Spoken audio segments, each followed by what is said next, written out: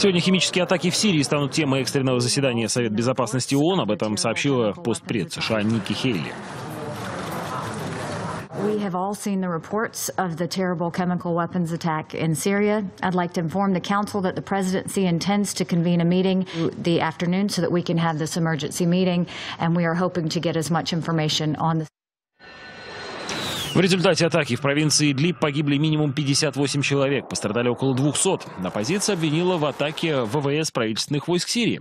В Дамаске все отрицают, там заявили, что армия не применяла и не применяет химическое оружие на поле боя.